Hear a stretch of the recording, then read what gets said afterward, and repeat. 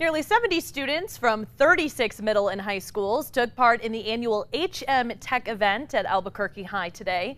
The event, which has run for 3 weekends now, has students help teach classes and projects looking at various STEM fields. The goal of the event is to introduce STEM to African American and other minority students to the STEM world.